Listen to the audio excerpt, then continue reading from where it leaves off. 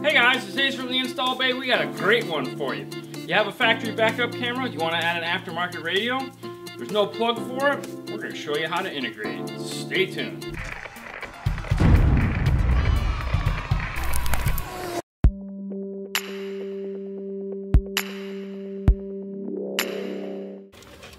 Alright, turn the car on, put it in reverse.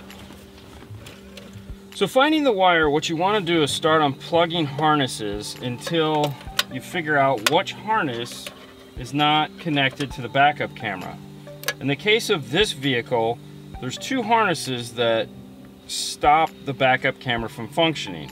This little gray one here and this big white one here. So what you want to check then is to see what each one is doing. This one has fewer wires, so I always want to start there. Now we know there's two things it takes to get the backup camera to come on. One is the reverse wire, and one is the actual signal going to the camera. So we're going to probe for reverse first. So with that, we want to take our voltmeter, put your ground there. So we'll start here. We got nothing. We got 9 volts. We got 11.75. More than likely this is going to be the reverse wire. We'll take it out of reverse. Boom. Okay. So we know this is the reverse wire, so we can hook this up to our aftermarket radio and have it trigger the reverse. Now what we need to do is find the camera. In this particular harness, it's got 2 bundles that are signal and this little green wire here. For a camera, you basically have 4 wires. You have signal, positive and negative, and you have power, positive and negative. So looking at these 2, they both have 4 wires, so that's not going to help us. So you know, you just pick a side and go. In this case, we're going to pick this group here.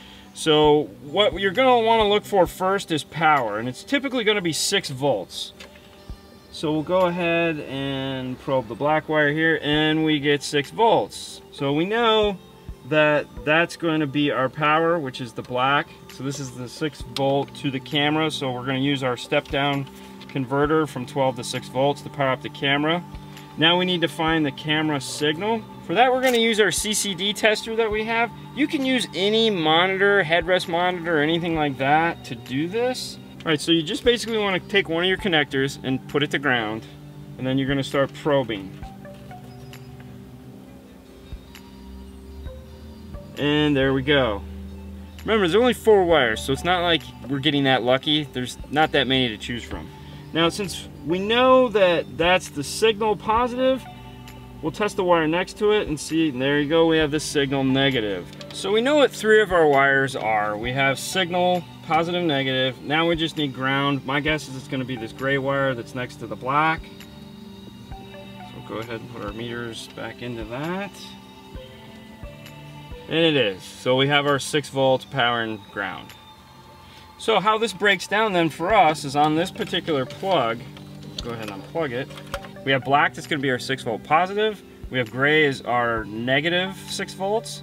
We have red is our signal positive, and we have white is our signal negative. So what we're going to do now is we're going to solder an RCA onto these. Then we're going to hook up our 6 to 12 volt converter, and we're going to make sure this works again using our tool.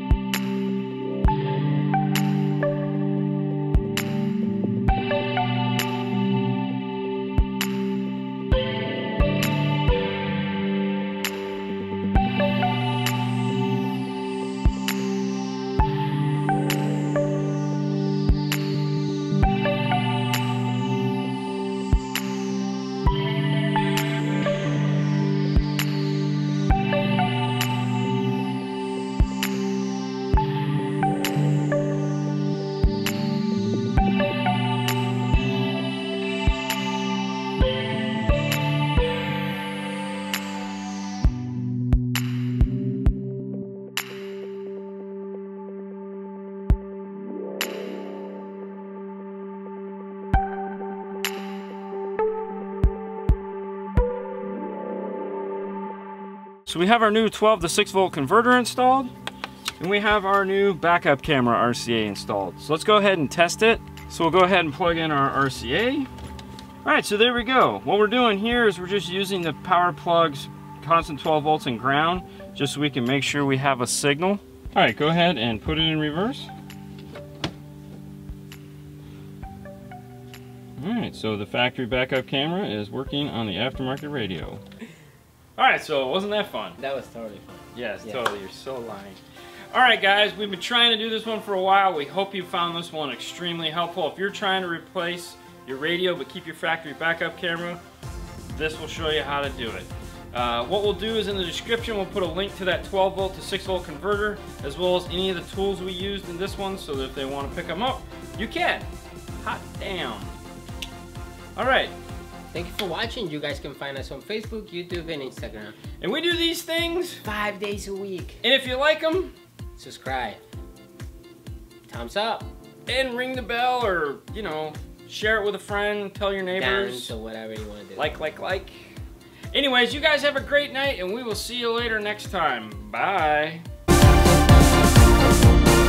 Why you always gotta ruin it, man? What does this mean? What are we doing? Where'd you put the bass knob? Under the USB. Where the USB is, right there. What the fuck does this mean? This means bass knob? This means bass mob. Bass mob. This means bass. It's a bass mob! Okay. Yeah, well, you know, gotta have shit at the end. Okay. That's disgusting. So wasn't that fun? Yes, that was fun.